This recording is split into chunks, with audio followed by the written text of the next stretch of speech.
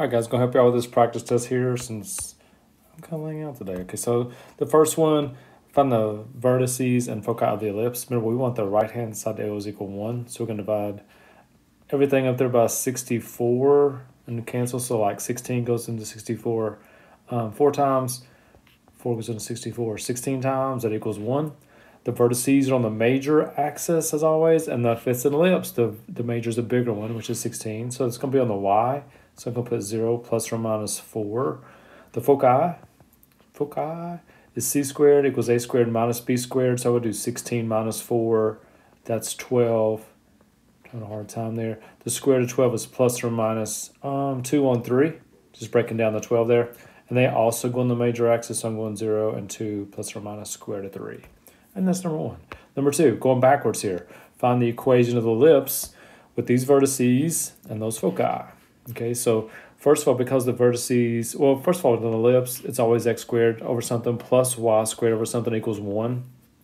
All right, and the major is the bigger one. This time it says the vertices are on the x, on the y, because it says 0, -6, and 0, 6. Those are on the y-axis. If I square root of 6, I get 36 right there. Now to find what goes under the x, remember, you got to use what they give you. They gave you foci, you got to use the foci. So I'm doing c squared.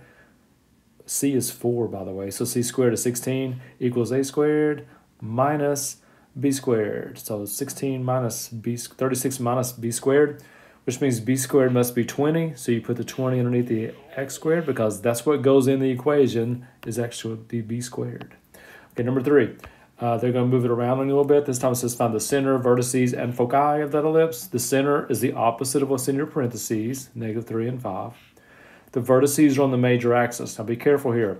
The major is the y because it's the bigger one. So it means I'm going to add 6 because it's 36 and subtract 6 from the major, which is the 5, by the way. So if I add 6 to the 5, it's 11.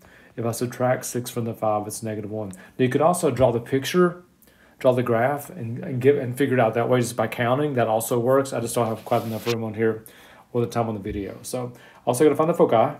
Foci is c squared equals a squared minus b squared, which is going to be 11. So c is going to be plus or minus square root of 11. And again, that goes on the major, which is the y. So you add it to the y part of your center, not your vertex, but your center. So if I do that, I get -3 and 5 plus or minus square root of 11. And guys, that's it. That's all 3 answers. Now, notice my minor axis, which was the x, the number never changed. -3, -3, -3. It stayed the same all the way through and always will. Okay, then when you get to 4, we're doing the exact 3 type of problems again, except now we have a hyperbola instead of an ellipse. So the first one, again, dividing everything by 16 to make it 1 over there. I'm getting x squared over 16 minus y squared over 4 equals 1. Now, remember with the hyperbola, the major axis is not the one that is bigger necessarily, is the one that comes first, which means it's the x-axis. So the center here is going to be 0, 0 because there's no parentheses in my numerators. The vertices are on the major axis. I'm looking at the x. There's a 16, so I'm going to go plus or minus 4 and 0. The foci, now I do c squared is a squared plus b squared. So I do 16 plus 4, which is 20. And if I take the square root of 20, 20 is really 4 times 5, so the square root of 4 is 2, and the square root of 5, so that also goes on the major. And all I'm going to ask you for the asymptotes is what the slope is. What's the slope of the asymptote? All right, so the way we do that, remember, you could draw you could draw your box, and you could do rise over run that way. Or remember, the y-axis is what rises, and the x-axis is what runs. So I'm looking underneath my y, and there's a 4. The square root of 4 is 2, so I'm going to be plus or minus 2. There's a 16 under your x, the square root is 4. So if you reduce that, you get plus or minus 1/2. All right, number 5, going backwards now, just like we did with ellipses a minute ago. Look at what they gave me here. They gave me vertices. Look what the vertices are. They're on the y, which means the y comes first. All right. They're 3, went 3 up and 3 down. That means there's a 9 there. I have a minus x squared over something, and it equals 1. Again, they gave you foci. You use the foci. All right, so now we're doing c squared, which is 25, because it's foci is 5, is a squared plus b squared. So 9 plus what is 25? 16, and there's your answer. All right, number 6, the last one of these. Number 6, find the center. This time they just move the center around like they did up there on number 3 or whatever. So the center this time is 5 and negative 2, the opposite of what's in your parentheses. The vertices are on the major, which is what comes first, which is the x. So because it has a 16, I'm going to add 4 and subtract 4 to my y. To my x coordinate. I sat there and drew an arrow right at my x coordinate. So 5 plus 4 is 9, negative 2. 5 minus 4 is 1, negative 2. There's your vertices. And then let's go ahead and do the slope. The slope of the asymptotes is the square root of what's under the y, which is 3, plus or minus, by the way, over the square root of what's under the x, which is a 4. So there's your slope. Last thing we need is foci. So I'm going c squared is a squared plus b squared. 16 plus 9 is 25. And if you take the square root of 25, you get plus or minus 5. And again, you add that to your major part of the center. So I'm going to add that to the 5. Okay, so if I do 5 plus 5, that's 10, negative 2. The other one's going to be 5 minus 5, which is 0, negative 2. And those are your two foci. Hope that's good. All right, I'm going to erase that stuff. Well, maybe not. Let's see if I can fit this in here. Okay, number 7. Now, you got to decide here whether you want to use elimination or substitution, or which one can you use. One thing I'm noticing about this one, you can go either way here. I'm going to go with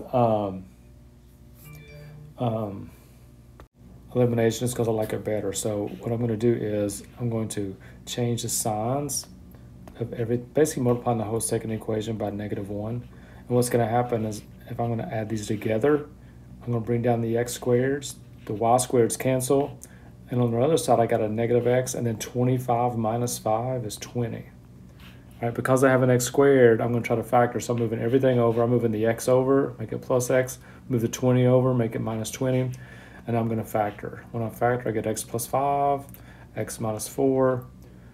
So my x answers would be negative 5 and 4. Now to find the y answers, I'm going to plug them back in right here. So if I plug in negative 5, I would get y squared equals 0, which means I take the square root, y is going to be 0. So one answer is going to be negative 5, 0. If I take the 4 and plug it in, I'm going to get y squared equals 4 plus 5, which is 9. If I take the square root of 9, I get plus or minus 3. So that's a plus or minus. So if I plug in the 4, I get 2 y's, I get positive or negative 3. And there you go. There's the answer number 7. Number 8. Oh man, this one's set up perfect for elimination. I mean, look at that. I'm just going to draw the line here, add them up. I get 2x squared over here. The y squareds are gone. I get 18. Let's divide both sides by 2. Take the square root. Here my x is a positive 3 and a negative 3. So I'm going to plug in a positive 3 first. If I plug it in, I'm going to plug it in the top. If I plug 3 in up there, that gives me 9 plus y squared equals 9. That's got to be 0. Think about it. And secondly, if I plug in a negative 3, if I plug it in the same spot, it also gives me a positive 9, which means it's 0 also. So there's your two answers for 8. And if you wanted to, you could write that like plus or minus 3, 0, if that helps you any. Number 9. Number 9, no choice here. You have to do substitution. And because it says this is going to look weird when I do this probably. Let me see what I want to do. Yeah, because it says x is y. Well, because it says y is x squared, I'm going to take an x squared and put it right there where the y is. So I'm going to get x equals x squared squared. I just substituted the x squared where the y was. So I get x equals x to the 4th, which is kind of crazy. What I'm going to do is I'm going to take the x on this side over there. So I get x to the 4th minus x. Now I'm going to factor. I'm going to take out the GCF, which is x. That leaves x cubed minus 1, which is awesome. That's a cube, by the way. So I'm going to go small, big. You're thinking, oh no. Cube root, square, multiply, change the sign, square. And what it gives me is it gives me two answers. It gives me 0 right here and 1. This one is going to be imaginary answers. We're not going to imaginary. We're going to real answers only. So I'm going to take a 0. Those are my x's. I'm going to plug a 0 in and plug a 1 in right here. So if I plug 0 in and square it, y is 0. I'm going to take the 1 and plug it in right there. 1 squared is 1, so y has to be 1. So those are my two answers, 0, 0, and 1, 1. Those are the only things that will work in there. All right, one more of these, I think. Yep, number 10. Number 10, again, obviously has to be substitution. You can't eliminate there anywhere. So what I'm going to do is I'm going to take the second equation, say y equals 2 over x. And I'm going to substitute that in up here. So I'm going to get x squared plus 2 over x squared equals 5. This is going to be a doozy. Hang in here. So that gives me x squared. If I square that 2 over x, I get 4 over x squared equals 5. Now, we've done equations like this before, and we don't like them when they have fractions in them. So I'm going to multiply everything up there by x squared, because that's going to get rid of the fraction in that second term. So if I do x squared times x squared, x to the fourth, second term it cancels, it's just 4. Third term is 5x squared. Now, I'm going to have to factor this big thing, so I'm going to move the 5x squared over here. That gives me x to the fourth minus 5x squared plus 4 equals 0. I'm going to factor. So I'm trying to think of factors of 4 that would give me negative 5. And it's going to be minus 4 and minus 1, because if you multiply those two, you get positive 4. If you add them, you get negative 5. The difference here is I got to do x squared, because that was x to the fourth. I can't just put x minus 4 and x minus 1. It's got to be x squared minus 4, x squared minus 1. And that gives me a difference of squares. So you can like keep on going. I know what you're thinking right now. You're probably thinking, star, not yet. X plus 2, x minus 2, x squared minus 1. You can go x plus 1, x minus 1. My 1 did not show up the first time. So here's my answers. My x's are negative 2, positive 2, negative 1, positive 1. And I'm going to plug them, look at this, right up here. All right, so if I plug in a negative 2 for the x right there, I get negative 1 for y. If I plug in a positive 2 for that x, I get positive 1. If I plug in negative 1 for that x, I get negative 2. And if I plug in positive 1 for that x, I get positive 2. There's your answers. Not as hard as it looks. You may want to start, but I don't know. I don't think you should. I think you should just work it out. Okay, solve. Now we're back to old stuff. If you see one log, if you always see is one log, you do the you do 3 to that power equals that. 3 to the third power is 27, and that's going to equal 4 plus 2x. Just move the 4 over there, which gives you 23. Divide by 2, you get 23 over 2, and you got it. All right, that's all there's to that one. Number 12, augmented matrices means you're using your calculator, and we're finding this button right here. We're finding RF. So go to matrix on your calculator, punch it in, go back to matrix, find your RF, and I'm going to pause this. You won't know I'm pausing it, but I'm going to pause it, go punch it in, be right back with the answer. And the answer I'm getting is -1 to -2. That gives you something to check. Just quick steps. I'm just going to say the steps real quick. I can't show you in this kind of video my calculator, but I can at least tell you the steps. It goes like this. You go second matrix, edit, 3 by 4, punch in your numbers, 1, 2, -3, punching all those numbers, no variables. After you get them punched in, make sure you go second quit. Then go back to second matrix, go to math on the top. So scroll up, I would, to RF, and then hit RF. Your screen comes up and says RF what? You go back to matrix one more time, second matrix, click on the first one, matrix A. It pops back up, you hit enter, and you should see this in your last column. Please write your answer like this. You don't need to write a matrix for your answer. 13, describe an end behavior for this one. First of all, remember even, odd, even, odd. That's even because it's 12, and there's a negative in the front. Even, the ends go the same direction, so it's going to go down to the left and down to the right. That's all you got to do in that one. 14, to solve an inequality like this with a rational inequality, you got to make a low number line. You already have 0 over there, so we're good. The two numbers you need on your number line are what makes the numerator 0, which is 0, and what makes the denominator 0, which is -1. And you know what we're going to do? We're going to plug in 100. All right, so if I plug in 100, the top would be 500, the bottom would be 101. That's positive, which means that's negative, and that's positive. We are looking for greater than 0, which is positive. It's positive from -infinity to -1, and also, oh, that should be a bracket right there. I see that equal sign now. And also from 0 to infinity, it should be positive. Brackets around your number because of the equals, still parentheses around your infinity. Number 15, that should say 2 minus 7i squared. I think the square went away on my copy for some reason. So it's square, multiply double square. Square the 4, multiply these together, you get -14i. Double it, you get -28i.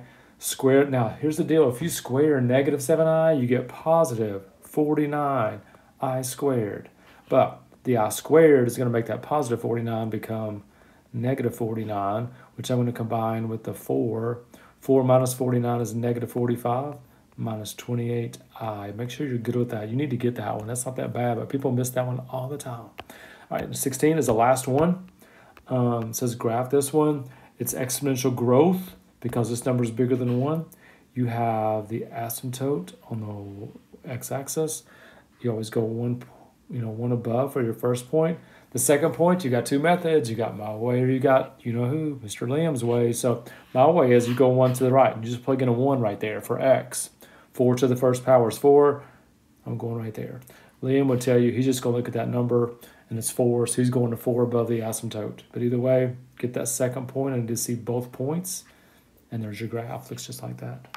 Hope that helps. I'll be at school early tomorrow. If you need to come in for help or during lunch or any other time you want to come in, ask any questions you want to because I want you to do well. It's your last test, except for your final. So do good on it. See you tomorrow.